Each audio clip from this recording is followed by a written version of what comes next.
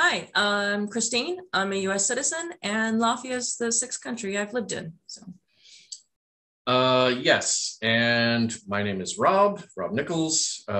Christine's my wife, I'm her husband. We came to the EU 5 years ago, and we've been in Latvia for the past 3.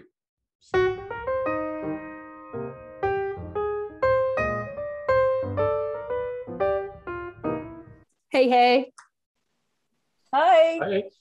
How are y'all? Good. Great. It's a nice weekend, and we're looking forward to some culture events this weekend. So excellent. She's looking forward to culture events. Yeah, we're doing the White Night tonight, and then tomorrow we're going to the open air museum for the big craft show. So should be fun. Excellent. Yeah, we'll get into talking about what you've been up to in Riga, both together and separately. And you two have the honor of being our very first couple interview. So this will be fun. I think it will be really interesting to see both, what things, especially in your journey together, what things are similar and what things are different. And yeah, just get double the fun, double the perspective. So let's jump straight into tell us a little bit about where each of you are from and what that place is like. I was born and raised in the state of Missouri in the United States, small town of Pearsonville. It's about 6,000 people, 40 miles south of Kansas City. And yeah, small rural town. Mother was a school teacher. Dad was a meter reader for the gas service company up in Kansas City. Grew up there, went to school there. It was a farm too. So yeah, well, 40 acres. Wasn't really a farm to me. We didn't grow crops, but we did have different livestock depending on the time period. Dad, when I was growing up, Dad showed horses, then he trained race horses in addition to his quote unquote real job, because he was born a farmer boy and you had to do farm things. Mm-hmm. And then he moved on to cattle. In high school, I was in the Future Farmers of America. I had raised pigs for like 3-4 years. Saw right away that I did not want to do that for a living. And yeah, went to college at Northwest Missouri State University, which was in the northwest corner of the state. And after that, went to work for the state government of Missouri. So I lived in the capital, Jefferson City, for a while. Yeah, basically not very exciting, but my passion was always gaming, and I had an opportunity to turn games from my hobby into my career, and that's what led me to Chicago. So I started working for various companies in Chicago around 1996, as I date myself. And that is where I eventually met Christine. So your turn. Okay, so I said mine's a little longer. I was born in Ohio, state of Ohio in the United States. My family was there until I was 18 months old. And then we moved to Egypt for a year and a half, and then Cairo, Egypt. And then we went to Nicosia, Cyprus, and we lived there till I was 8 years old. And then we moved from Nicosia, Cyprus to South Carolina, the state of South Carolina in the United States. And I went to middle school, high school, and college in South Carolina. And then after college, I moved to Chicago, where eventually I met this weird dude. So Did I know him? Did we meet? You did know him. You didn't like him very much. But yeah, so that's even before we lived here, as a kid, my family had lived in several different countries. So I actually sort of first half of my life I was not spent in the U.S. Very interesting. Yeah, and I had never gone outside the continental U.S. Prior to part of work once I got up into Chicago.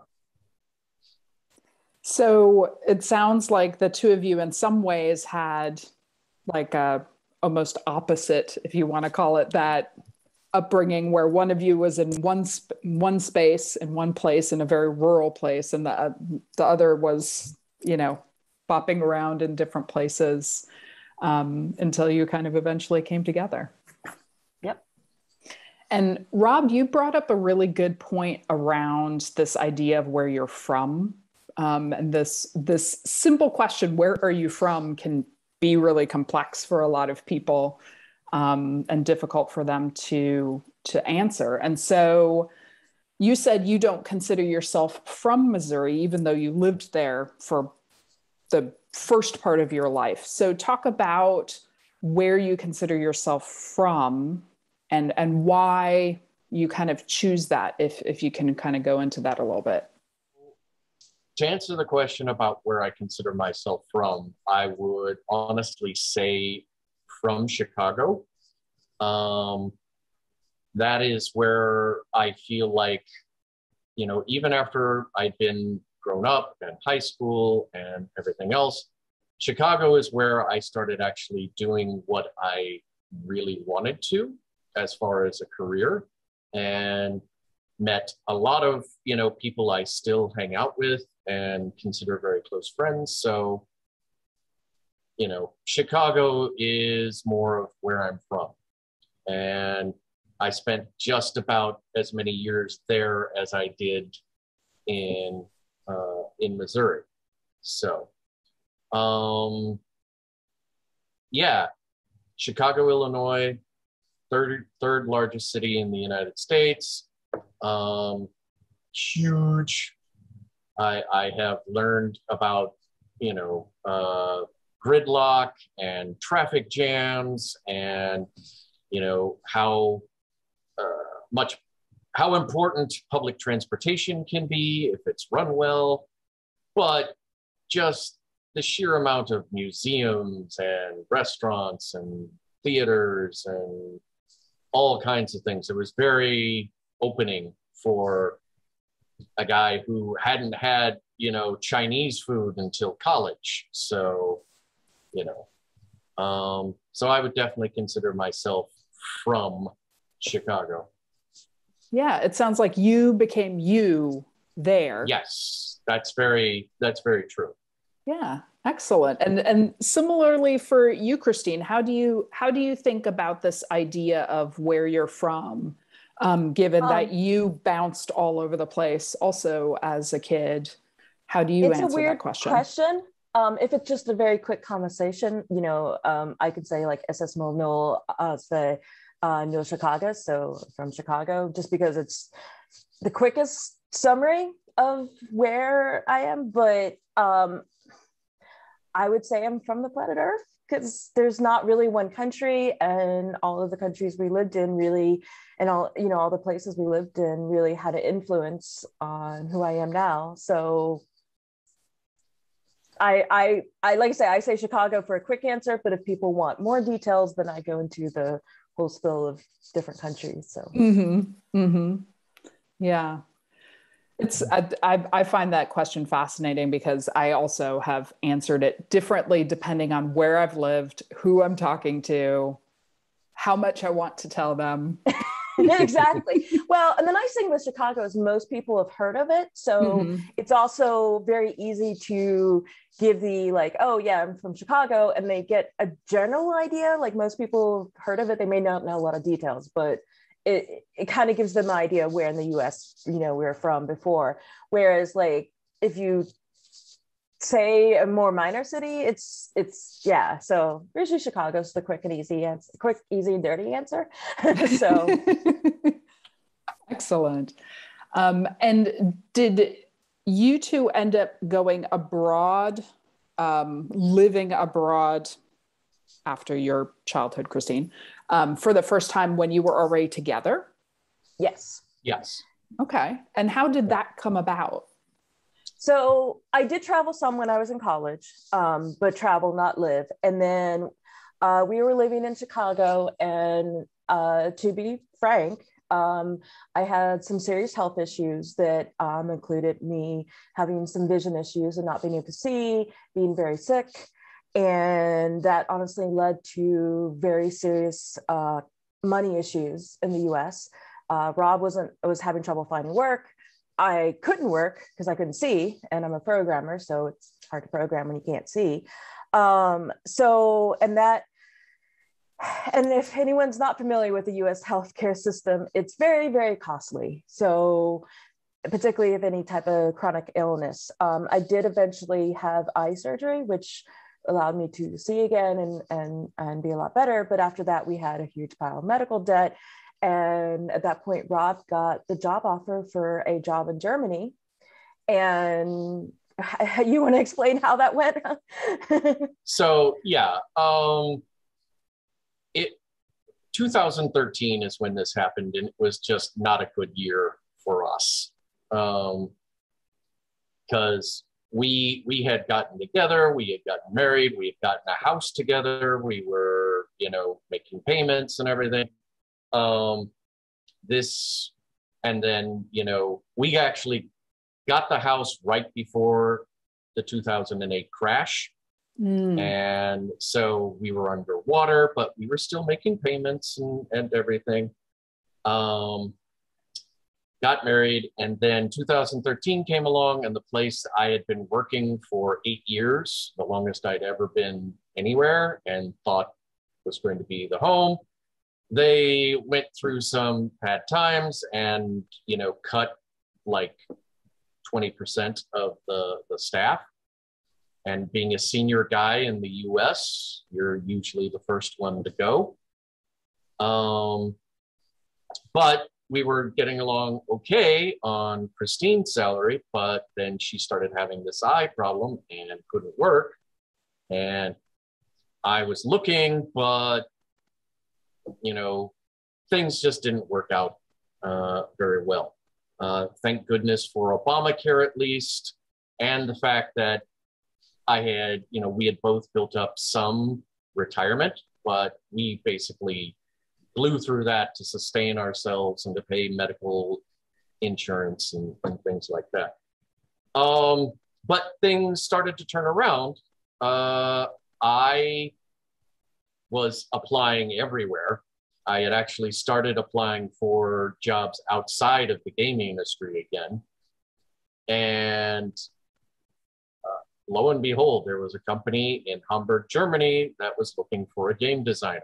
And I applied, I interviewed over, online and everything, and they made an offer, and it was really good. Now, it was supposed to be just for a year, but it was for free-to-play games, which I didn't have any experience for, and this was the thing that was shutting a lot of doors for me. So, as you heard, my world traveler wife, I went to her and I said, so could you stand living in Germany for a year? Yes. You don't want to think about it? No. So yeah, took the job, and she, like I said, had been having her surgery, and it was just timed just right that she had a surgery and was better. And then I was going to, move to Hamburg, and then she was like in 6 months going to join me. So it all really worked out. Yeah, so we had to sell the house, so I had to put everything in storage. And luckily we had our best friends that are we had very some tall, very helpful good friends who helped me pack up our house, and then we could put it.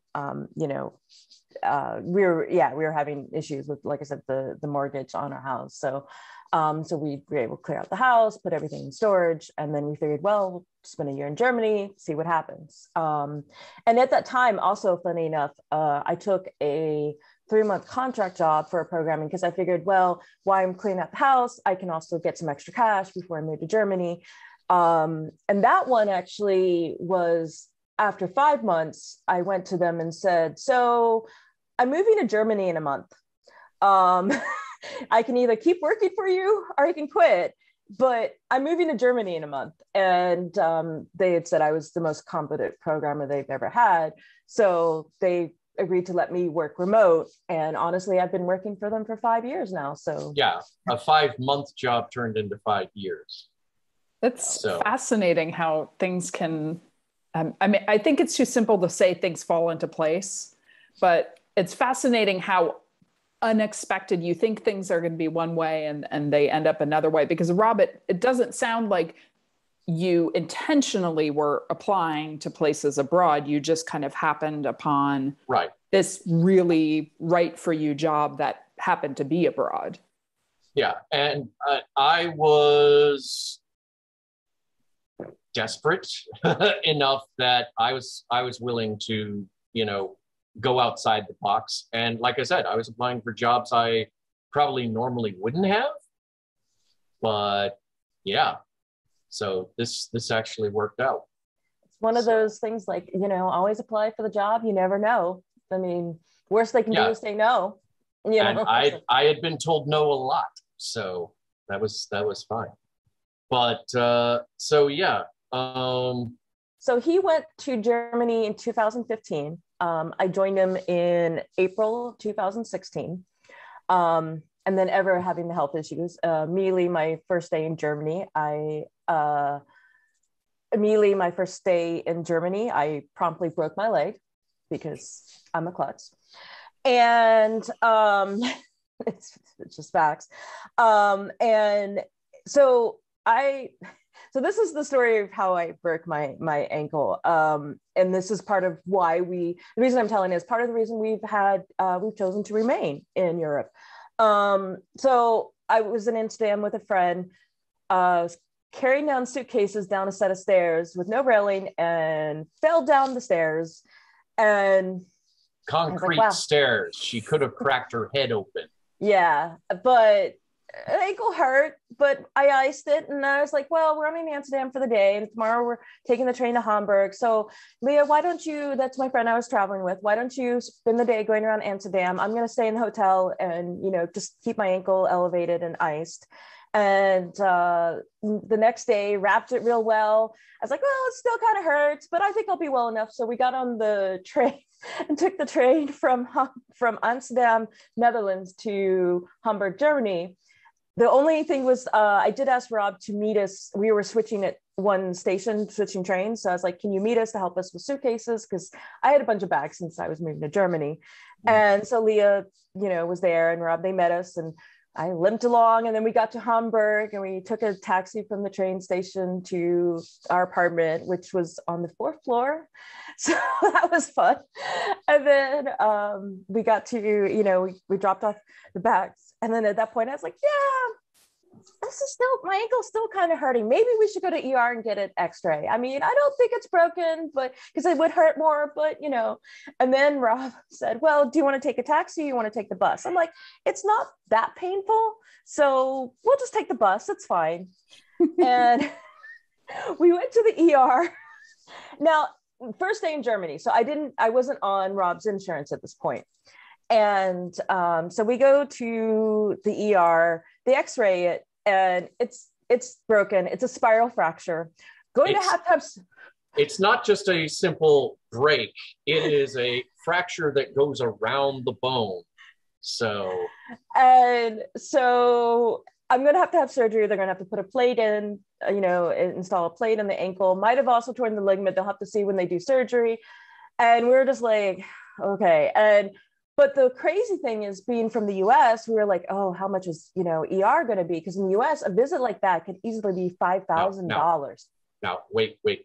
So she has a surgery, major surgery. Well, I was going to get to that. So the ER visit with me not being insured, first day in Germany, was 100 euros.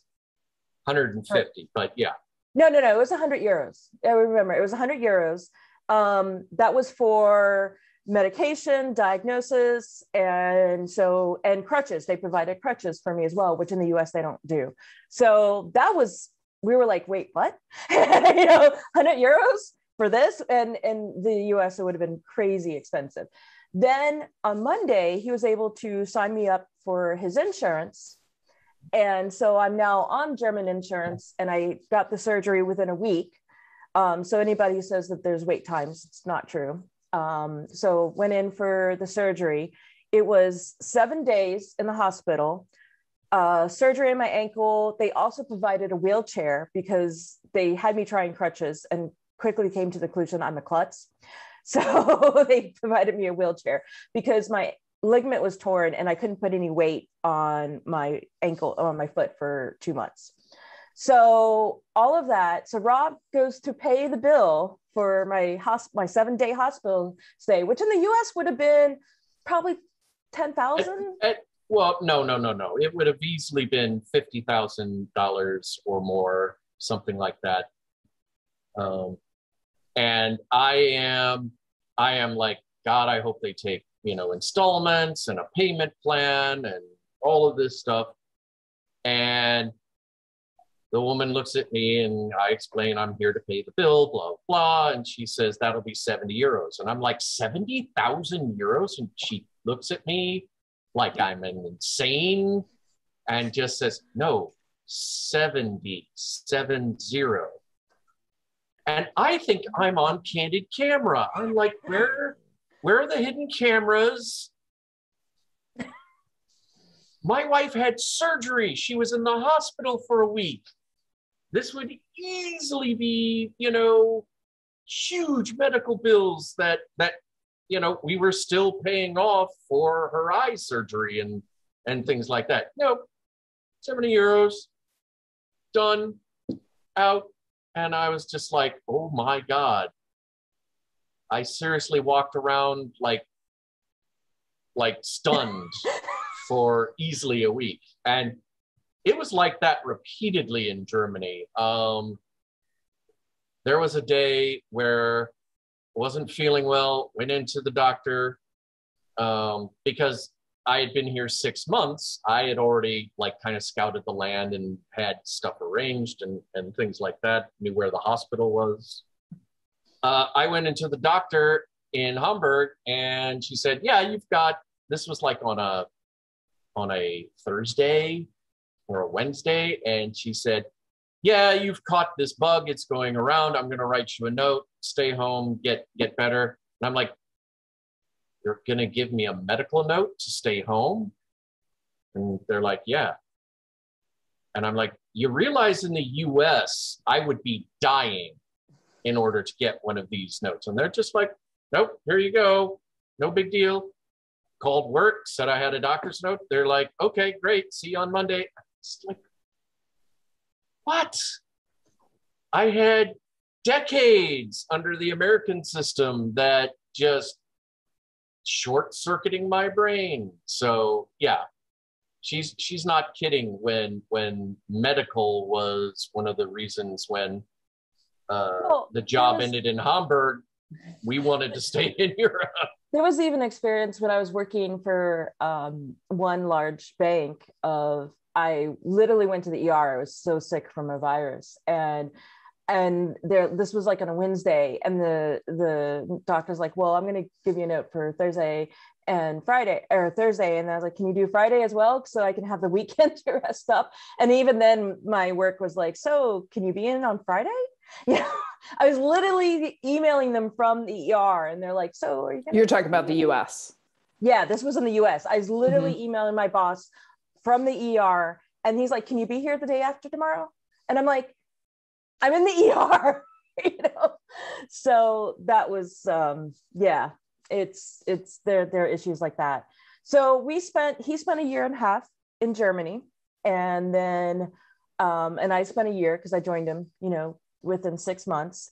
And we, like I said, the medical care, we're like, wait, you don't want people to come to work sick and get everyone else sick and have everyone just work through it, and healthcare is affordable. It was very, very different. So, so we we decided we really liked being in Europe. And then unfortunately, he's in the gaming industry, so layoffs happen a lot. He got laid off and started looking for a new job. He got an offer in Eindhoven, Netherlands. So we spent a year there. And again, to bring up the medical history, I had to have the plate removed while I was in the Netherlands. And I went to the doctor and they're like, okay, yeah. They said, now you're going to be put on a wait list because this is not, urgent. And I'm like, that's fine. It's not. And whenever you can fit me in. And they said it could be a month or two. Within a week, with I think it was 2 weeks. They were like, okay, you want to come in for the surgery? I'm like, sure. Yeah. So again, the wait times are not, or at least in our experience in the Netherlands, the wait times weren't horrible. They were great, actually, better than I'd experienced sometimes in the US. And so, yeah, then we spent a year in the Eindhoven, Netherlands. And then he got a job offer for Riga. So I'll let him explain that. Well, I do want to talk about just a little bit. So when I moved to Germany, this was a big thing for me. Yeah. I had previously to that, I had worked for a company that had headquarters in Bordeaux, France, and another office in Moscow. And they sent me out, and I spent 4 days in Bordeaux and ended up 2 weeks in Moscow in February. So you talk about thick, black, slippery ice. But that was my experience, very short term, out somewhere else, back to the US. Now I was living, someplace else. And Hamburg, fortunately, a lot of places understood English, a lot of people, but, all the signs are in German, all the products, I can't just get everything like I can in the US. One of the first things I determined to do was have a German McDonald's hamburger just to see what the differences were. And oh my God, it was so much better.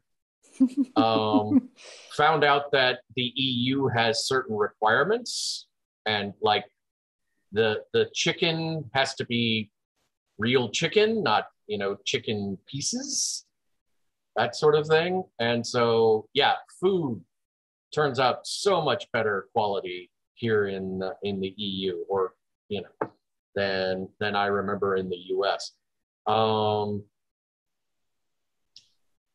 Finding out things like just the size, portion differences. In the US, everything is huge. Not so much here, they're actually reasonable size. The fact that things are smaller, like we're used to having all this space, but apartments much smaller, the refrigerator's much smaller. You don't always have washer dryer in the unit, and even then it's not full sized. So yeah, just a lot of adjustments. And language, of course, is a big one. Germany is where I learned that basically conversationally, day to day, there's really only a handful of words you need to know that will get you by 80% of the time. Hello, goodbye, please and thank you. Numbers, starting off. So yeah, well, and that also was, one of the things with Germany is I actually took German in high school and college. So that was, so when I got there, I actually speak a little bit of German, and that helped a lot.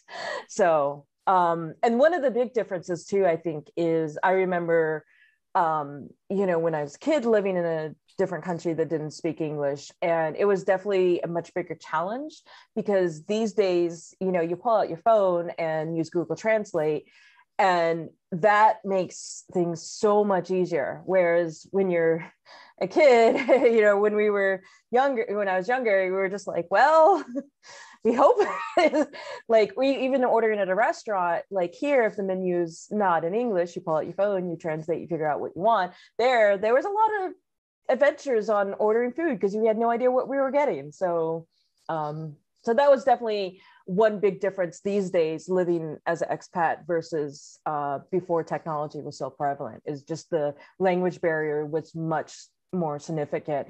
And trying to navigate your way, even driving around like Cyprus, when you might end up in a little village where no one speaks English and there are goats running across the road for hours. And well, that's the adventure versus here you have Google Maps. And so it definitely makes things a lot freer, to me at least. Excellent.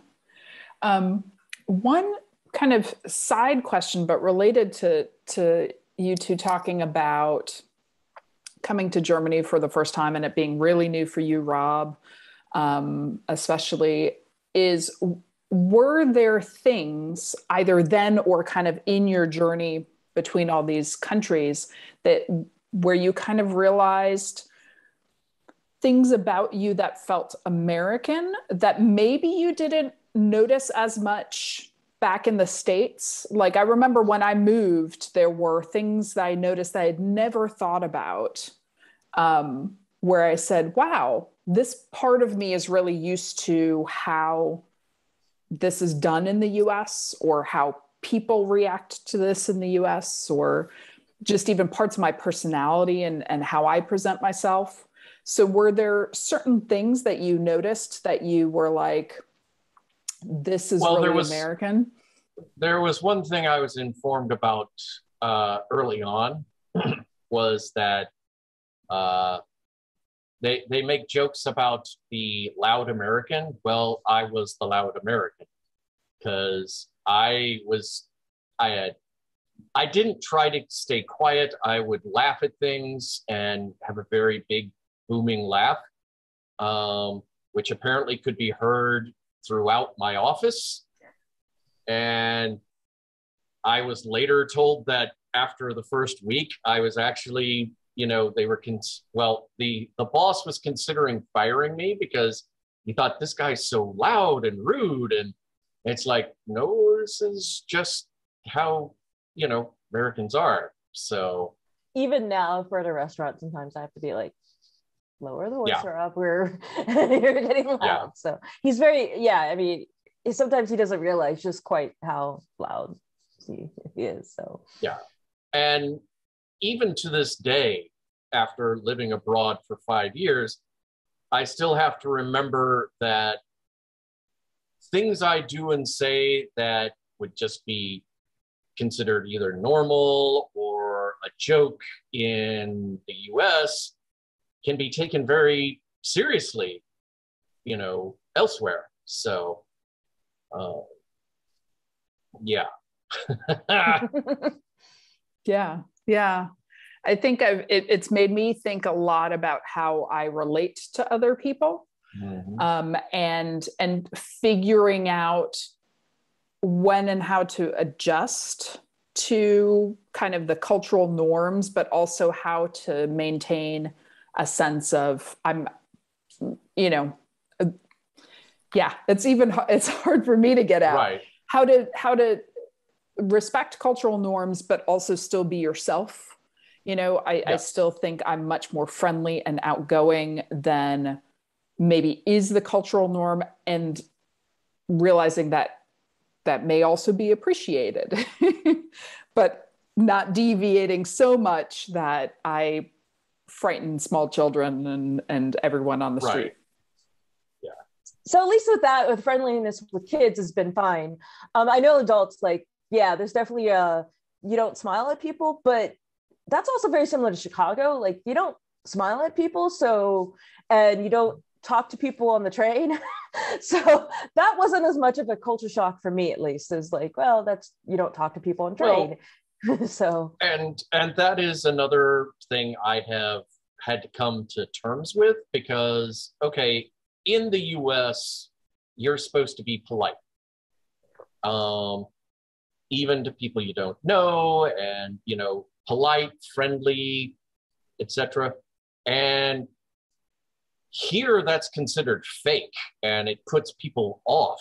So they're like, why are you sucking up to me? Why are you being so friendly? Even though for me, I think I'm just being nice, you know?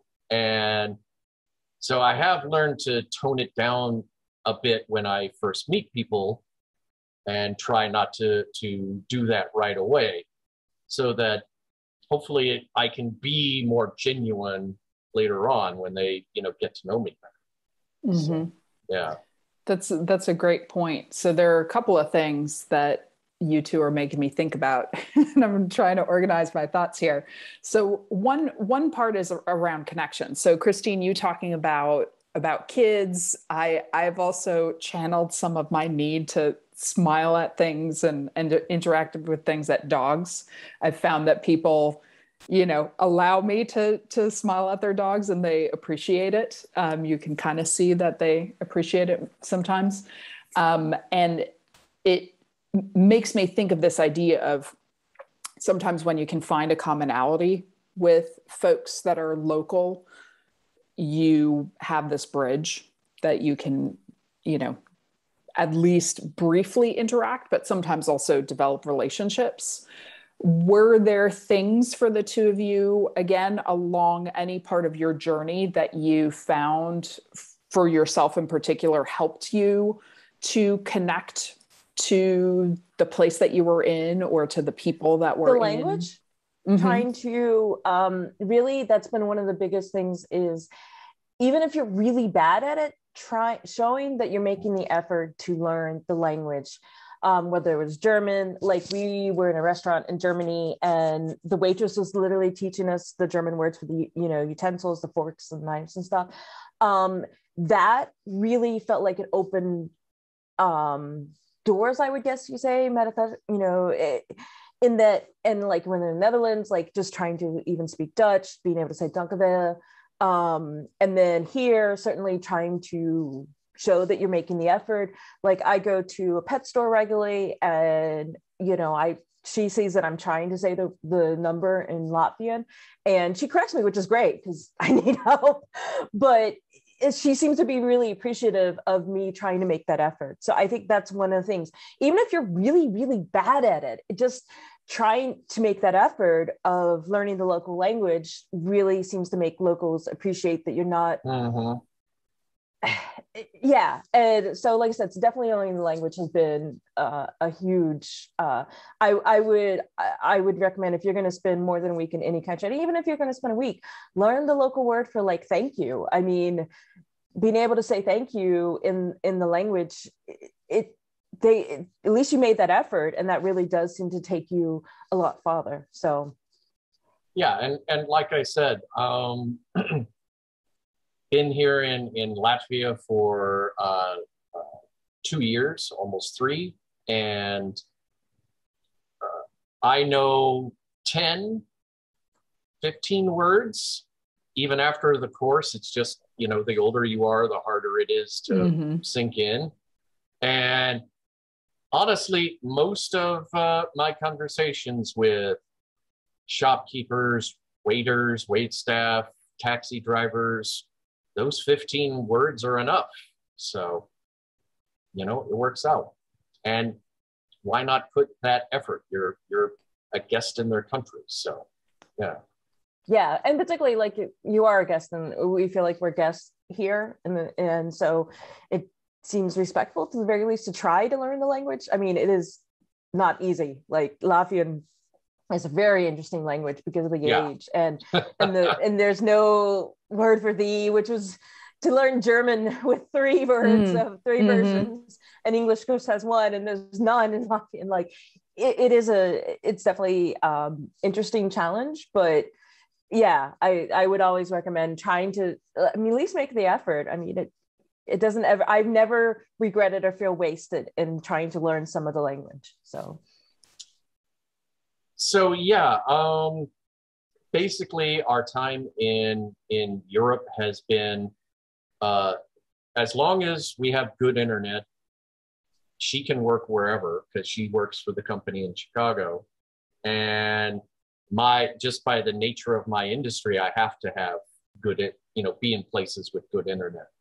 And so, yeah, came to Latvia for a startup, and it unfortunately didn't go well. But financial issues. It was a startup, so. But now I work for, one of the largest companies in Latvia, and it's a leader in its field. And so, feel pretty secure with that. So probably will be here for a while. And yeah, you talk about bureaucracy. When I was with the startup, very limited staff, had to, do a lot of the paperwork for my visa personally. And that was a challenge. I mean, yes, had a native who would go with me to talk to people and things like that. But yeah, whereas with the large company, it was just like, oh yeah, show up on this date and, we'll fill out all the forms. We'll do all the rest of the stuff. You basically just need to show up. And very, very different, experience that way. I would say, when people ask me if we like Latvia, if we like Riga, say my wife and I love it, even though it's much smaller than Chicago. It feels like Chicago in miniature. Still have a rush hour, still have traffic jams. It's not as bad because well, again, in miniature. Yeah, I mean, because rush hour in Chicago would start at like 5 a.m. I would say, whereas here it's more like 8 a.m. So definitely a little better. But there's definitely a lot of similarities. I mean, there's good and bad. Like weather's very similar. I think Chicago is a little colder, like at least in our experience the last 3 years. Like I definitely had experienced a lot more snow and a lot colder temperatures in Chicago than we have here. But there's also a lot of things I love, like the culture, all the different events. One of the things and honestly, one of the things I do love here is a lot of these events are either free or fairly cheap. Like we've gone to concerts and it's only like 10 euros for like a concert at the Riga Domus with the big organ. And in Chicago, that would be $50. So I like that. A lot of it, I'm sure, is cost of living, but there's a lot more free things to do, it feels like here. I love all the museums. I love all, like I said, just the culture, the performances, because I really love orchestra performances. So that are opera, ballet, like that's one of the things we really love about living here. But there's also, the negative, like the corruption, honestly, equally as bad. Chicago and Riga sometimes, like corruption of government officials, And are you commenting on that from stories you've heard, things you've read, personally experiences? Stories mostly. Yeah. We don't hang out with, either there or here. We don't typically hang out with, high level politicians, but it is true that the state of Illinois, where Chicago is located, if you become governor of Illinois, you have like a 30% greater chance or likelihood of going to prison than governor of any other state in the US. Two of the past 3 governors have ended up in jail, so for corruption. Yeah. And again, we've heard stories here, so,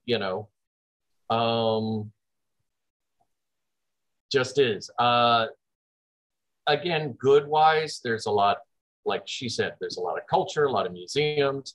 The food is great.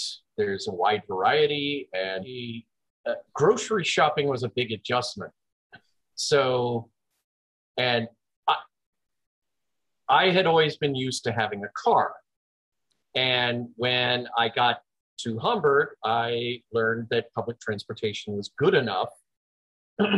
And so I came out of the store with these big bags and everything, and I said, oh crap, I don't have a car to put this in. I had to manhandle this all on the bus. And so I've since learned, in America, you go shopping, you buy like 2 weeks worth at once, you take it home, you store it, freeze it, chill it, whatever. Here, no, you go every couple of days and you eat it. And when, the milk either runs out or goes bad or the bread goes bad, you just go get fresh. And it's fresher, it's better for you. It's not packed full of chemicals and preservatives and everything else like it is in the US. And so there isn't as much variety. Like in the US, they pride themselves on, here's 40 different types of cereal, every type of cereal you can imagine, pick the one you want. Here there's 5 or 6, but honestly, you only need 5 or 6, really. So yeah, no, lots of differences. Well, and then also, I think one of the differences just as a kid is definitely connections to people still in the US. Like it's so much easier now. We would have schedule a phone in Cyprus, in Egypt, as phone calls were even more challenging sometimes because the technology wasn't great. So sometimes trying to do phone calls didn't work out. But in Cyprus it was easier. We would do like every other week a phone call with my mom's parents. And it was maybe 15, 20 minutes because it was really, really expensive. Whereas like the other day, my mom video calls me and we chatted for like, half hour, whatever, and just chatted about, random things. And phone calls then felt more like you need to get the necessary how things are going out, and much more push to only talk about the essential stuff. Whereas now just video chatting with friends and stuff, we do regular gaming sessions online with friends and can be on, video chats for hours with friends. And that's a very different, like the connections are much easier to maintain than they were without the technology. I think technology's really made a big difference, obviously, with living abroad. Yeah, I think in a way, my reaction to what you're saying, the thought that's going through my head at the moment is that we are able to be more global citizens now. So we're able to be in a place and experience a place, but also maintain friendships and maintain connections. And for the two of you, again, you've kind of bounced around different places, and you can hold on to pieces of different places that you've lived. And at least for me, it's been really helpful, both in terms of adjustment of living in a new place, to have my support system and my old connections, but also it makes me feel like I don't have to leave anything that I really want to hold on to, because I can take that with me and I can do a little bit of that. And what kinds of things do you think of when you think about the difference between the first time, and especially for you, Rob, it was the first time, but for Christine, first time in a while, the first time you moved abroad versus kind of going to your second country and going to the third place, and how that either felt the same or felt different in terms of adjustment? I think it got easier. Yeah, I was going to say it definitely got easier. It wasn't the same. Because trying to find things like setting up your internet, finding an apartment, stuff like that. Rob was, did it by himself, never had lived outside of the US. And when we moved to the Netherlands, like it was easier to find. We'd hooked into how to do this. And so even moving to Lafayette, like, again, it's a lot easier you learn how to find places much quicker, finding what's the grocery store, things like that. I think it gets easier with each country. So yeah, and you learn certain tricks, like, coworkers are a big thing. You ask, hey, do you have a doctor you would recommend? Do you, where would you recommend to shop? Where's a good place to, what's a good movie theater, or, et cetera, et cetera. Your bank, like what bank Yeah, do you, exactly. yeah. Exactly. So stuff like that, starting with your coworkers, they're a godsend, because they're usually natives on the ground or have been there long enough that they can tell you. And even translations, like sometimes there are things where you get mail and, coworker will help you translate. So, or notices are on the front door of the apartment. What does this mean? Things like that. And so it also gets easier, because when you switch, you realize, okay, there becomes a habit of, I know I need to get my visa set up, I need to get an apartment, I need a bank account, I need this, I need that, and make sure that these things are covered and talked about in the interviews for the next job and things of that nature. So yeah, it's been a good experience, and I think, you get better at it. So that was one of the things as a kid it was my dad's company. He worked for NCR at the time as a mainframe programmer. And so when we lived in Egypt and Cyprus, they actually had someone local, the company would hire someone local to help my family find apartments, things like that. Whereas we've sort of done it on our own. Though the one advantage my parents had is because my dad's company moved him, and it was also US based, like their taxes were a lot easier trying to sort out. The company would just cover the taxes, local taxes, whereas we've had to hire an accountant in each country that we're in to make sure that we're paying our local taxes. And then we also have a US tax attorney to make sure that we're paying our US taxes. And so taxes have definitely been one of the most challenging parts about living abroad, because as pain US in citizens, my butt. Yeah, because living as US citizens, we're still even though like Rob works for a Lafayette company in Lafayette, he still owes US taxes on his salary earned here. So it's now the nice thing is that we've been in the EU, so it's all related. There's treaties in place. So basically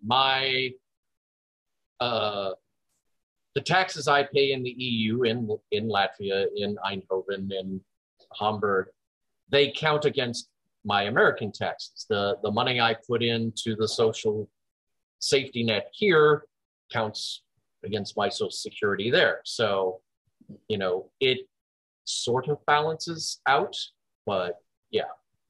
Yeah, and plus, yeah, but that is definitely one that I would say, like having to have a local tax attorney plus get a translator to translate your tax documents from the local language to English for the IRS.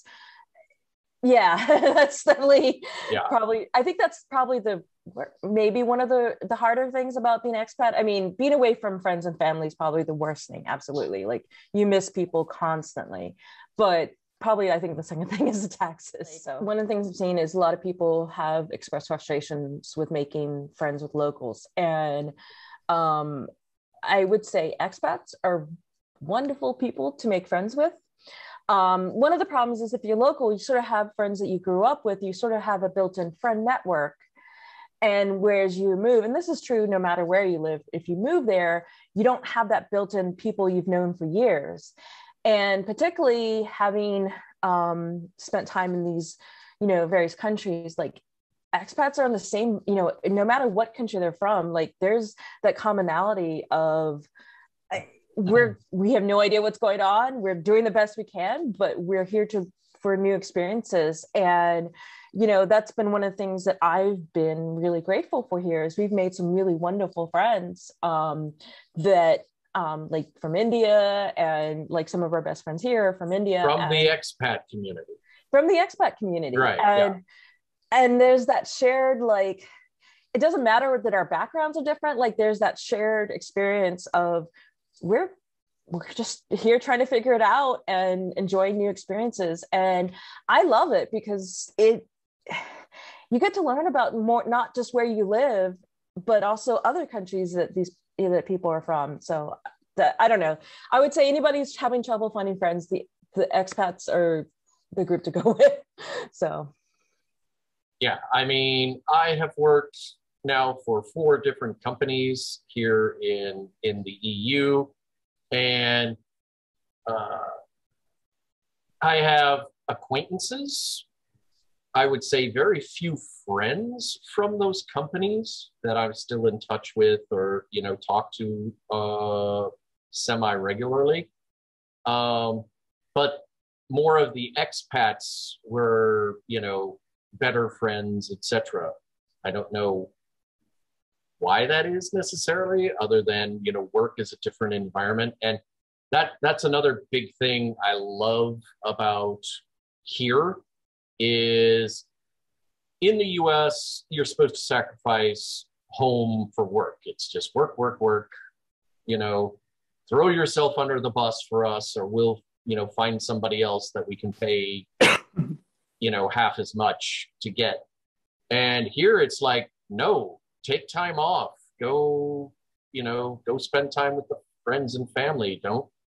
There is a work-life balance still, which even to this day, I still have trouble getting used to, given all my years of experience in the US. So, yeah. So do either of you have any final thoughts? I think honestly, I've been really grateful for the opportunities to live in different countries. I think our life is much richer for it, So yeah, I would say if you can at all experience living in a different country, I recommend, because whether you stay there forever, you're only there a year, your life is going to be a lot richer for it. So I would tend to agree with that now. And I would say if you can find some crazy person willing to trek across, several different countries with you, never knowing when you might end up back in the United States, that is also a big thing to do, because I have the advantage of, no matter how strange or different the culture or the people or the situation may be, I bring a little bit of home with me wherever I go, a little bit of stability and God help me, normalcy, to keep me sane. So there's definitely been times where we just, when things are not going great, we look at each other and go, well, it's an adventure. And we say that to each other to remind ourselves that, it's an adventure. You can figure it out, Yeah. Yeah, what a perfect end summary for our first couple interview. That having that, other person to go through this with and bounce things off of and have that support system is really fantastic. And it always feels like we only get a tiny slice of everybody's story, but thank you so much for sharing no problem. your perspectives, and we'll check back in the future. Sounds good. Thank you. Thank you. Well, this.